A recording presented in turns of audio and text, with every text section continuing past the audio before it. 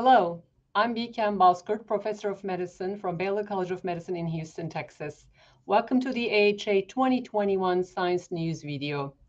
Today, I'm joined by Professor Adriaan Voors from University of Groningen in Netherlands, who will provide us an overview of the results of the highly awaited EMPULSE trial, empagliflozin in patients hospitalized for acute heart failure, being presented at the late-breaking sessions during the AHA Scientific Sessions 2021. Adriaan, congratulations on this very important trial. Can you tell us about first the study population, methodology, and what were the major findings? Yes, thank you. EMPULSE is a randomized placebo-controlled trial that aimed to investigate both the efficacy and the safety of empagliflozin, the SGLT2 inhibitor, in patients hospitalized for acute heart failure, irrespective of whether they had type 2 diabetes or not, or irrespective of whether they had heart failure with reduced or preserved ejection fraction. Now, we randomized 530 patients hospitalized for acute heart failure after stabilization between 1 to 4 days after hospital admission. We randomized them to 10 milligrams of empagliflozin or placebo and treated them for 90 days. Now, the primary endpoint was a hierarchical composite of death, heart failure events, and change from baseline in KCCQ total symptom score after 90 days of treatment. Now, the major finding of the study was that after the 90 days of treatment, patients treated with empagliflozin were 36% more likely to experience a clinical benefit compared with patients on placebo. So that was the primary endpoint with a p-value of 0.0054.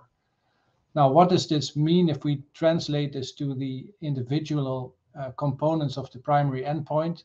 We saw that there was a 35% reduction in death or a heart failure event with a p-value of 0.04 and a 4.5 points greater improvement in the KCCQ total symptom score at 90 days with a p-value of 0.03. In addition, we saw a greater reduction in body weight and a greater reduction in NT-proBNP, and we didn't see any safety concern. It was very benign safety profile. So this is the summary of the trial. Thank you, Adriaan. Can you put this study in the context of all other SGLT2 inhibitor studies? What is the importance of EMPULSE in the continuum of the care? And also maybe provide us some insights into were there any differences amongst patients with heart failure with preserved EF and reduced EF, and or patients with or without diabetes? Yeah. So EMPULSE could be considered as the missing link. As you pointed out, we have seen in the last 2 years beneficial effects of SGLT2 inhibitors in patients with chronic heart failure, both with preserved and reduced ejection fraction, so EMPEROR preserved, EMPEROR reduced, and DAPA-HF. And then we had SOLOIST, that was a semi-acute heart failure trial, but that was only performed in patients with diabetes.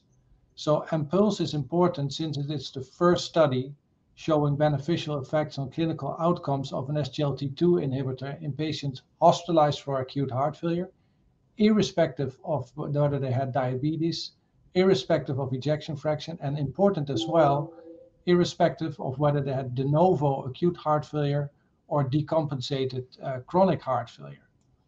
Now, to your second question, if you look at the subgroup analysis, and interestingly, the beneficial effects of empagliflozin were very similar in patients with or without diabetes, were very similar in patients with HFpEF versus HFrEF, and were very similar in patients with both de novo acute heart failure versus decompensated chronic heart failure.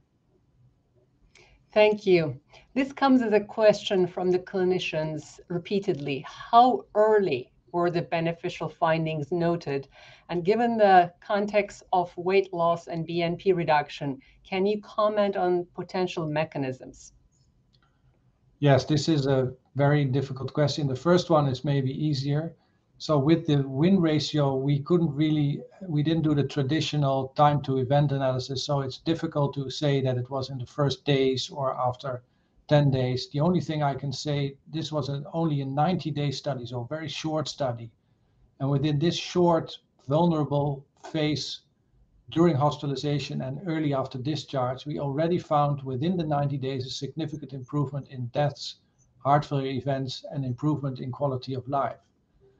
Now, concerning the mechanism, we can only speculate. And there have been, as you know, multiple mechanisms have been proposed in order to explain the beneficial effects of SGLT2 inhibitors, especially in chronic heart failure. If we look at this population, it is of hospitalized heart failure patients. It's particularly of interest that we saw a reduction in body weight, a statistically significant reduction in body weight. We saw improved diuretic response in the empagliflozin treated group. We saw an improvement in clinical signs and symptoms of congestion, and we saw a reduction in NT-proBNP. So if we take this together, I think these findings suggest that the results may at least be partly explained by the decongestive and the diuretic effects of empagliflozin.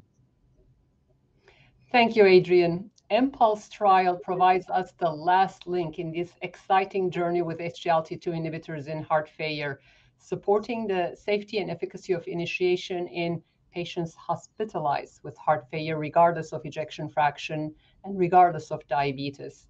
We would like to thank Professor Voors and the trial investigators for their important work and our attendees for joining us. Thank you.